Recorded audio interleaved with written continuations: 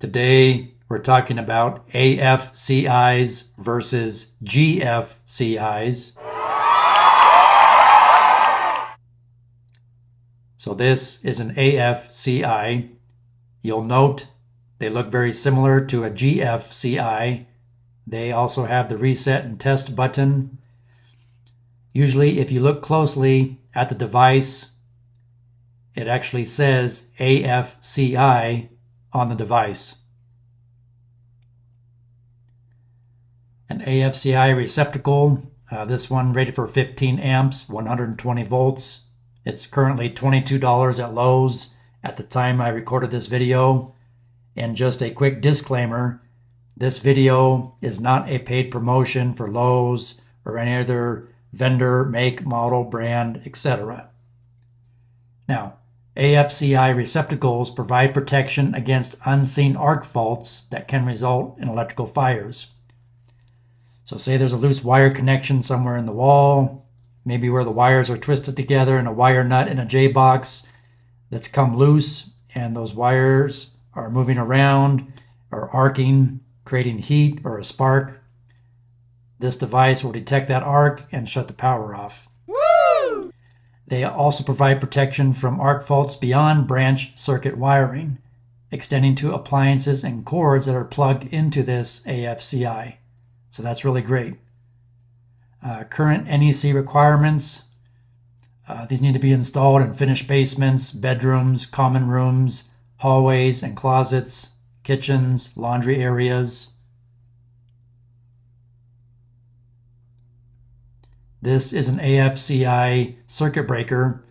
Looks fairly similar in size and shape to a standard breaker.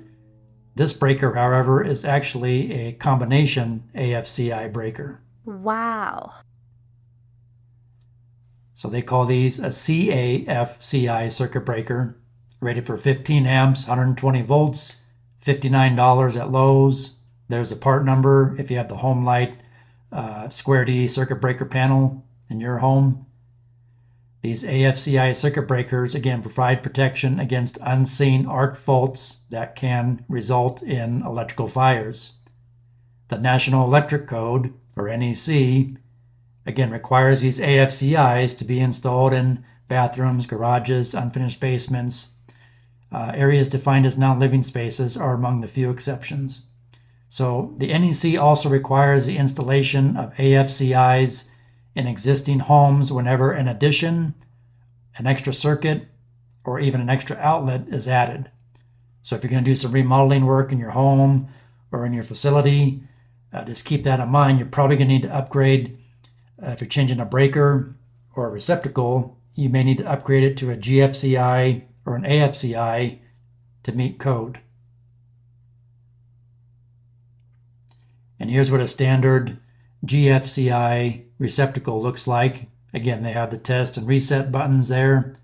This one's rated for 15 amps, 125 volts AC, $20 at Lowe's. Now, a ground fault circuit interrupter helps protect against shock by constantly monitoring the current flow through a circuit. If the current flowing into the circuit differs by a very small amount, as little as 0.006 amps from the returning current, the GFCI device interrupts power faster than a blink of an eye to prevent a lethal dose of electricity. So these aren't looking for arcs. Arc fault circuit interrupters are looking for arcs. GFCIs are basically monitoring the current and looking for a difference of 0.006 amps from the returning current. That's the difference.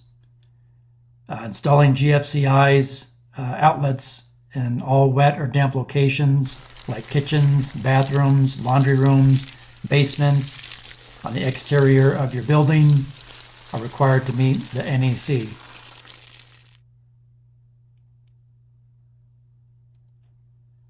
This is a GFCI circuit breaker, and you can see it actually says GFCI on the breaker itself. This one's rated for 15 amps, 120 volts. And it's $45.57 at Lowe's currently.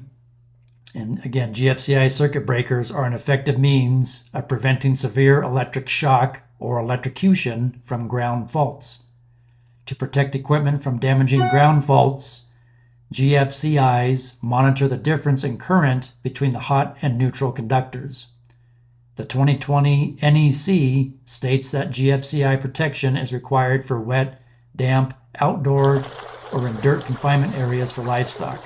So again, think bathrooms, kitchens, laundry rooms, anywhere near water, faucets, etc. Outdoors. If you're near a swimming pool, if you're near a water feature, plugging in a water cooler, drinking fountain, etc. Now they also make these combination AFCI and GFCIs. So this is a really great device. This one's manufactured by Leviton. There's a part number. This one happens to be $30.06 on Amazon.com. But you can see it has a test and reset button, and it actually says on the device AFCI/GFCI. So this device does both things, so that's really great. Woo! Last device I want to introduce you to on this video is this 18-inch long inline GFCI cord. Rated for 15 amps, 120 volt AC, 12 gauge wire, $26.08 at Home Depot currently. And again, just like any other GFCI, it has a reset button and a test button and a little LED status light. So you would use this on a construction site if you're going out camping, if you're going somewhere where you can't have access to a GFCI, but you may be working outdoors or near a water source.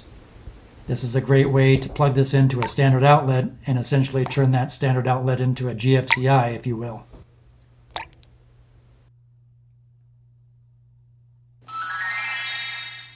I hope this information has helped. Please like, share, subscribe, leave me a comment for future video topics you would like me to cover. Thanks for watching.